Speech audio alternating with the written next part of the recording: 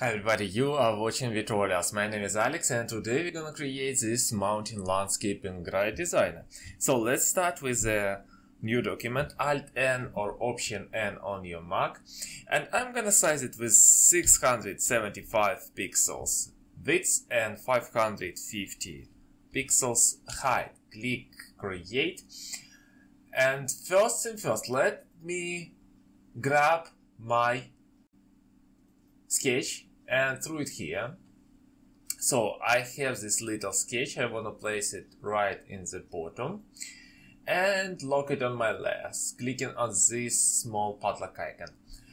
Now I'm going to decrease the opacity of this layer so I can see only the prominent lines of my sketch and start tracing my design with a pen tool.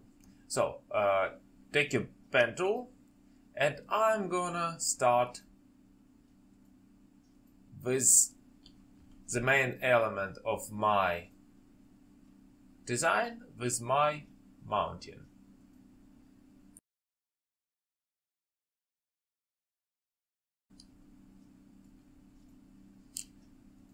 Now I'm gonna select the fill and delete the fill, lock it on the new layer, deselect my artwork and grab the pen tool again, because now I'm gonna create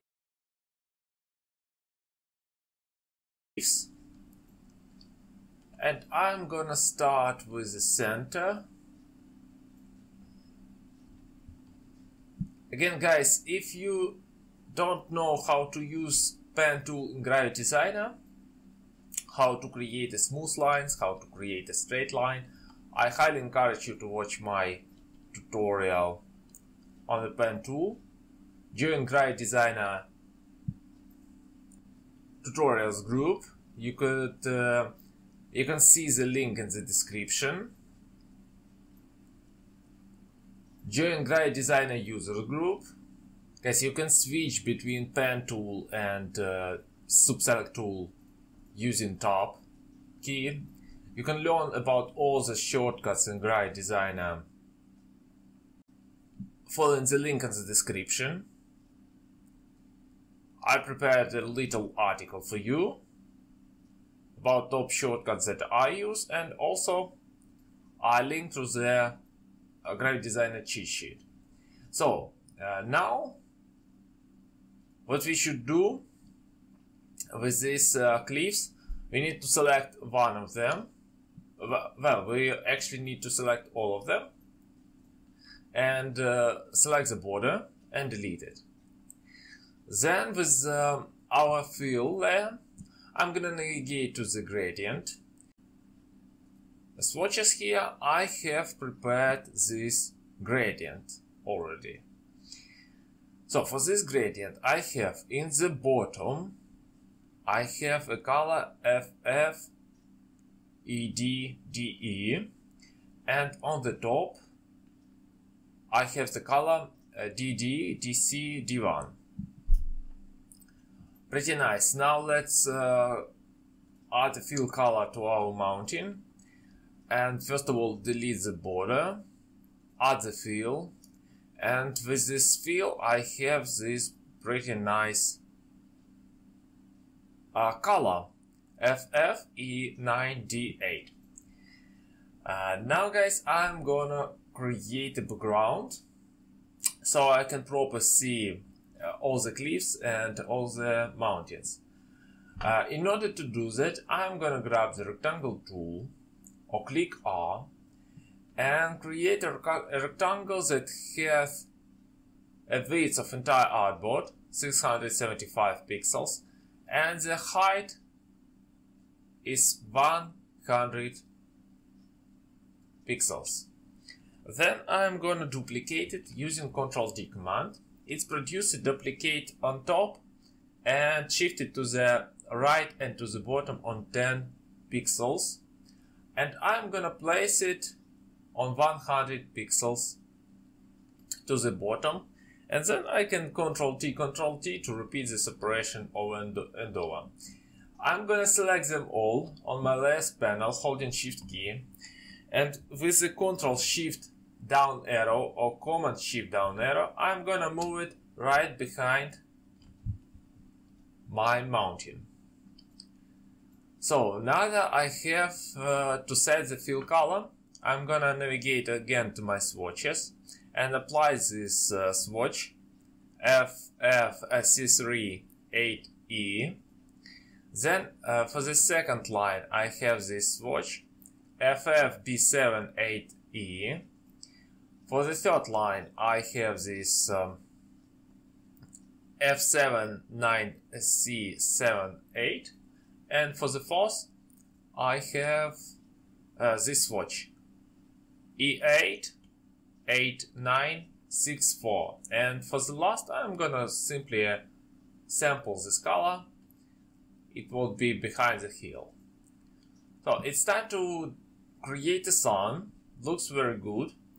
And for the sun, I have a simple circle that should be right in the center of our artboard. And the width of this circle is around 3 cliffs of our mountain. Now I'm gonna move it again to the behind the mountain, like so. And for this sun I have a very nice color, this reddish color, BB3F51. I'm gonna place it right on top a bit and scale it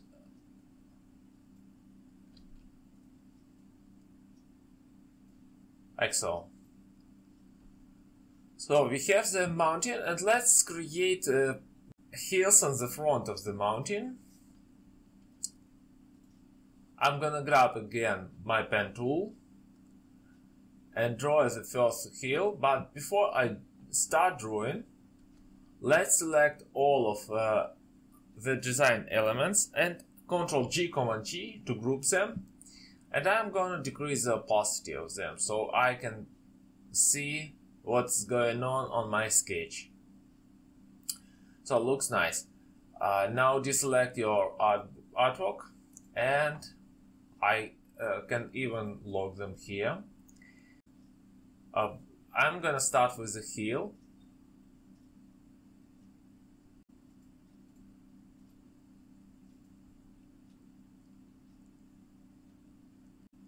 And the second one.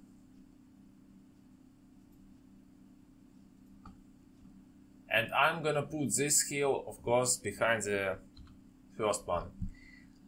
So I have these two heels in front, and I'm gonna apply the very cold colors to them. So it's kinda set a contrast to the overall picture, to the overall background. So for the first, I have this dark blue, and for the second, I have this dark green.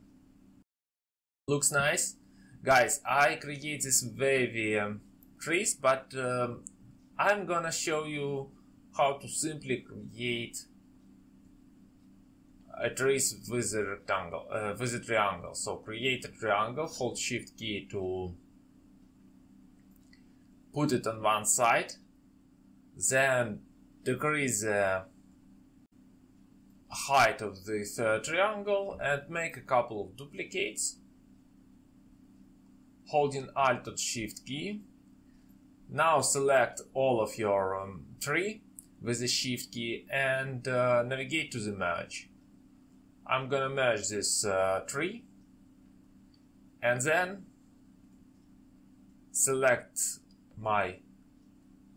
the color from the heel, then going here and here. Of course, to denote some perspective, I'm gonna scale down a bit these trees. Ctrl G, Command G to group them, Ctrl Shift D to clone them, and then I'm gonna flip them vertically.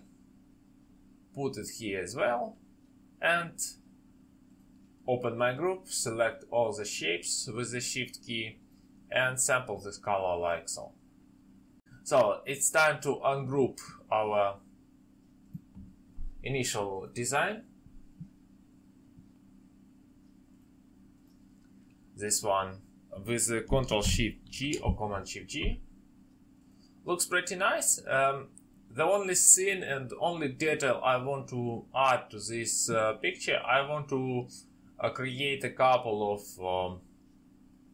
mountains on the front of this mountain. So in order to do that, I'm gonna grab again the triangle tool, hold shift again, create a triangle, place it on one of the sides. I'm gonna move this triangle behind the heels. For this triangle I have a solid color. I believe this is one of them. Yes, it's a solid color that is EB3D6. And I'm gonna put another one and scale it a bit down. Put it on the bottom. Now to denote the volume, to add the volume, I'm gonna grab the pen tool and draw. Then I'm gonna grab pointer tool, select both of these shapes, move it behind the heels. Brilliant. And I'm gonna delete the border, apply the same gradient as I reserved to the heels. So I'm gonna navigate to the gradient and apply this gradient. Then I'm gonna reverse the direction, and then I select one of them separately, one of them individually, and move this dark blue color on the bottom, like so. So guys, this is basically the end of this tutorial. If you enjoyed, give a thumb up, subscribe to my channel, and don't forget to join Gravit Designer tutorials group and Gravit Designer user group. You can find the links in the description. Thank you for watching, have a nice day.